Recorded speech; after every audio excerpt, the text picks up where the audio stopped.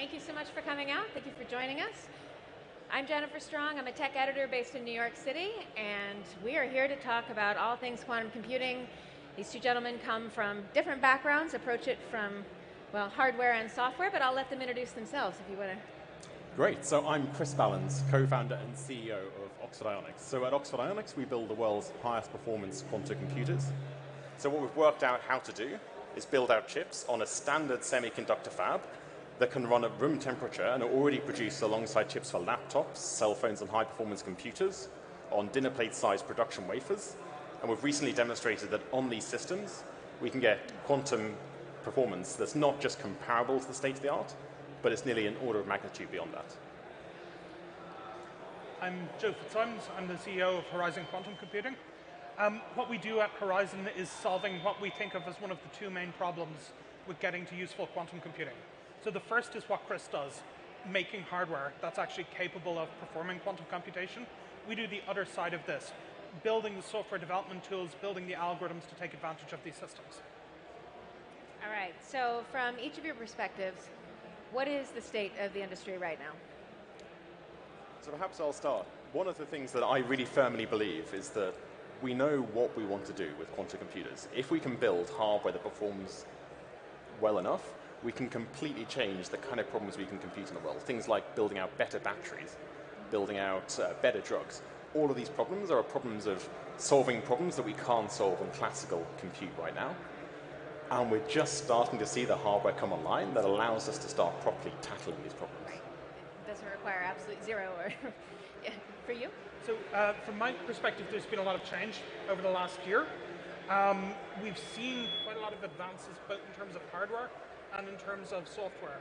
In particular, we've started to see error correction really demonstrated for the first time, which has been basically a major milestone for the field for 25 years. Like, if you can get below a particular error rate, then we know it's possible to use software to correct those errors. But getting below that error threshold is really, really difficult. And we've seen this demonstrated now for the first time. Okay. So we've seen, oh, this works. So we've seen error correction demonstrated for the first time this year. We've also seen a lot of advances in terms of the theory of error correction, so we can get to much lower overhead in terms of the kinds of size of systems we need to build before we start to see an advantage. Yeah. I mean, in the time that I've been covering quantum, which is very part-time, I mostly cover AI, but in the time that I've been covering quantum, I would say there's been this hurry up and wait feeling about it all. But for me, I feel there's a vibe shift, especially around error correction at this time, and I'm kind of curious to hear you unpack that, how you feel.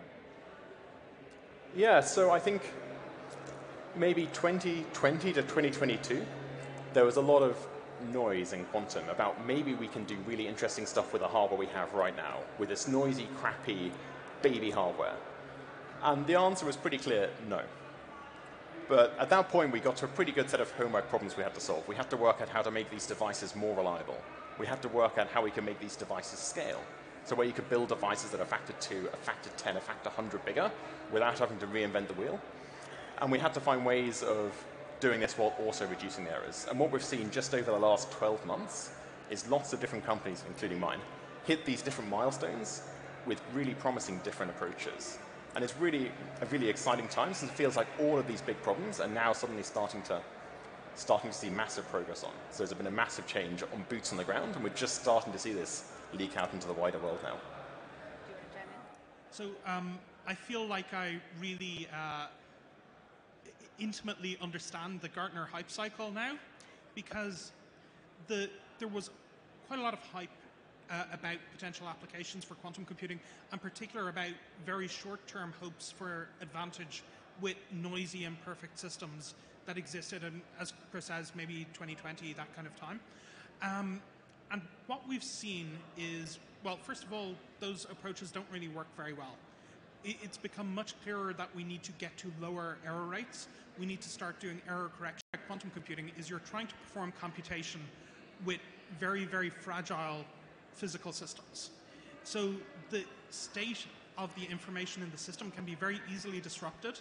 You know, a photon might escape from the system and you lose information that way, or a cosmic ray comes in and hits something and that that causes degradation of your information or many other possible mechanisms. And because of this, quantum computers, quantum processors as we have today, errors are occurring in them very regularly. So maybe 1 in 100 operations you would try to do, you might get an error out. When I started my PhD, it was more like 3 in 10. But, and I guess for Chris, it's much less than 1 in 100. But we're starting to get towards this regime where that error rate is less. And once it drops below a critical threshold, it turns out we're able to use error correction protocols to correct the errors as they occur. And if you can do this fast enough, if you can bail the water out of the boat fast enough before it fills up, you're fine. You can work just as if you had no error at all. But if you are not below that threshold, if you are not bailing fast enough as the water comes in through the hole in the boat, then you sink. And so that's why error correction is so important. It's why it's been a major milestone for the field, and it's why it's really, passing that milestone is really heralding a new stage of readiness for quantum computing. Yep. All right, so a lot of progress, also a lot of challenges that remain. What are some of your biggest challenges right now that each of you face? So I can speak on the hardware side, then Joe can speak on the software side. On the hardware side, it's a lot about finding the right way to get customers to adopt this. Like we've seen with AI, there's a very sharp switch from it does nothing of value to suddenly it generates massive amounts of value. And working with customers to find the right way to start learning how to do this. So lots of these systems we sell right now can't outperform your iPhone, right? They're crap computers compared to a large-scale supercomputer. But the progress and of the power of quantum computers over classical computers is exponential. So a couple of generations' time, and about 18 months, you go from not being able to outperform an iPhone to not being able for a quantum computer to outperform a planet-sized classical computer and to be more powerful than any classical computer you could ever build over the lifetime of humanity. And getting customers to really understand what that means and that they have to start developing applications now and working out how they build out pipelines now, massively important. In a moment, I'm going to ask you two to unpack some of that, because probably people are here in part because they want to know what they should be working on next. But sure. So, I mean, at least from our side, from the more software perspective, the thing to understand is this is really, it's not like computing in 1978. It's like computing in 1948. We have nothing. So we have to build the entire edifice of modern computer science from scratch. We don't have operating systems. We don't have high-level programming languages. We don't have the runtime environments to execute them. Quantum programs that we execute today are usually constructed one logic gate at a time. So if you had to go about building complex software, and the way you did that was by basically having to design a processor, designing, I want a NAND gate here and another NAND gate here, that would be really problematic. It would be very difficult to get to the kinds of sophisticated software applications we're used to today. So at least what we're trying to do is to bridge that gap, to learn the lessons of 80 years of computer science in more like 8 years for quantum computing, to get to a point where we make quantum computing much more like conventional computing, that developing for these systems is easier. But today, if you look around the field, even if you look at research, very few people even work on data structures, which is fundamental to algorithms design in the classical world. So we have a long way yet to go. There's a lot to be discovered, but that also makes it really a promising area to be in. There's a lot of blank canvas. I feel like there's two things that go kind of hand in hand here. One would be, what are the things you wish were better understood, but also by perhaps people gathered here? And also, what advice can you impart to those gathered here for this type of preparation that you described? Yeah, so one of the things I'd just add on to Joe's point is it very much does feel like we're trying to speed run the whole of classical computing, right? We've seen over 70 years how computing has changed the world, and we're now coming in with a prepared mind and saying, how can we shortcut all of that crap? Like, how can we get right to the end goal at the end of generating all this value as fast as humanly possible and do all of these different things in parallel, which is kind of quite adrenaline-filled. The really interesting way is, thinking about what quantum computers actually give us. And the wrong way of thinking about them is just like faster classical computers. The right way of thinking about it is that there's so many problems out there that we can't solve on conventional computers. And we can take stuff that currently requires someone to go into a lab to go and test a new battery chemistry, and we can take those kind of problems and instead move those onto computing. So you can kind of glibly say there's a good reason why NVIDIA has a $3.5 trillion market cap, right? They found a way of making compute about 10 times better than any other way. And that 10x margin on compute power drives that whole market cap. With quantum computing, we can solve problems millions or billions of times faster than you can on a conventional computer, which takes problems that would take 1,000 years or 1,000,000 years, so completely intractable on an all-computer into something you can then solve in a meaningful time frame. Although, at least until now, that's been can solve ...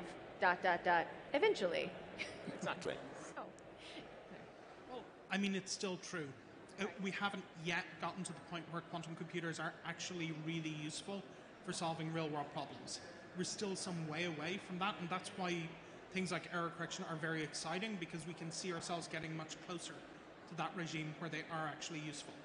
But they work in a really fundamentally different way than conventional computers.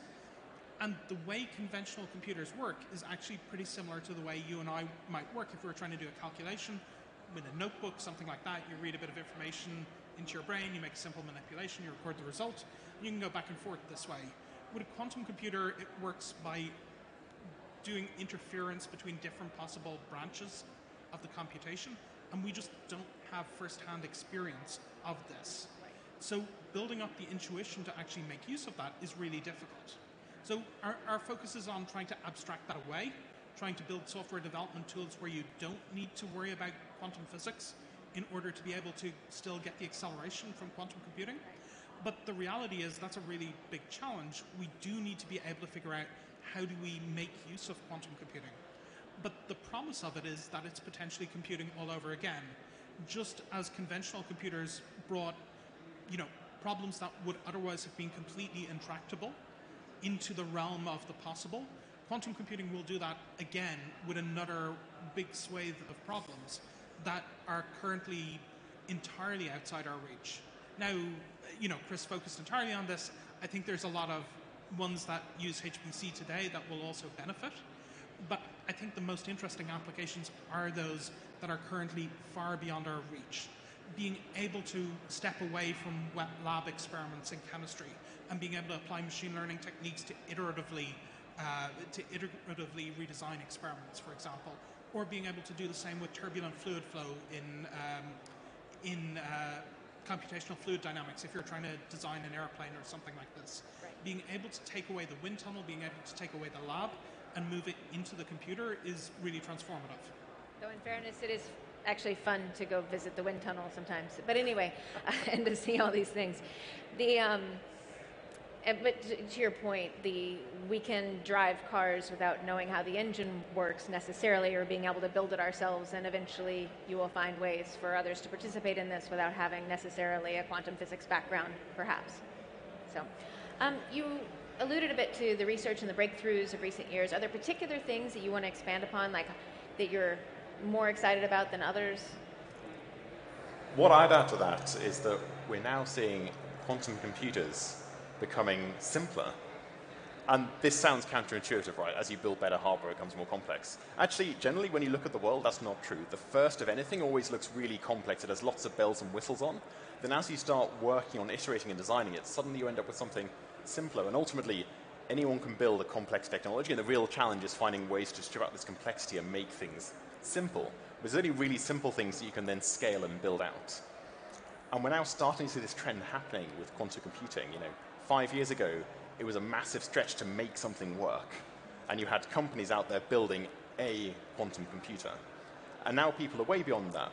The technology just works in the lab, and people are now sweating on how do you go about mass producing this? How do you go about optimizing yields? Sure, this technology works, but the unit economics are crap. How do you go about optimizing that and actually make it saleable?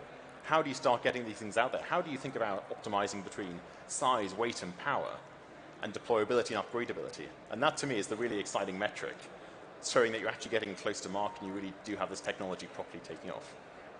For you? So, at least from my perspective, there's been a lot of progress, and the progress in error correction and other areas is really fascinating. The performance increase in the different hardware platforms is fantastic. But for me, there's two interesting developments in industry that are actually starting to really impact us. So one is the emergence of a kind of open stack for quantum computing, and we're taking advantage of this. This basically means there's different parts of systems being built by different providers, and they're somewhat interoperable. So it means that we're able to go get a QPU from one provider, we're able to get a fridge from another, we're able to get a control systems from another and piece them together without without reinventing the wheel, and we're able to get a system up and running. So we've kind of taken advantage of this. We've set up a hardware test bed. We're putting together the first system at the moment. But the other side of this, I would say, the other thing that's really interesting to me is that we're starting to finally move beyond quantum circuits. So the way quantum programs work, for the most part, for all of the time there have been cloud-based systems, has been that you specify a list of operations and they execute one after the other, and then you're done. There's some measurements at the end. But actually, if you want to write a more general program, and the way everyone's computer, everyone's mobile phone, everything works today, the programs have loops in them.